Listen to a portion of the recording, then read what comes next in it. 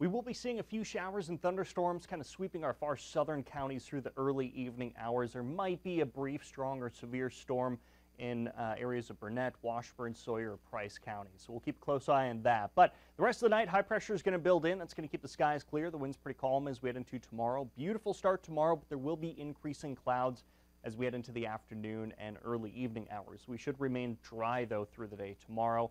As we head towards Wednesday, we'll see mostly cloudy skies and a couple of spotty showers kind of sweeping across the region. Not everyone will get rain, and accumulations should be fairly minimal for Wednesday, but we do have several chances of some showers and maybe isolated rumbles of thunder, but nothing severe is expected this week. We'll see highs climbing back into the upper 70s towards the end of the week as well.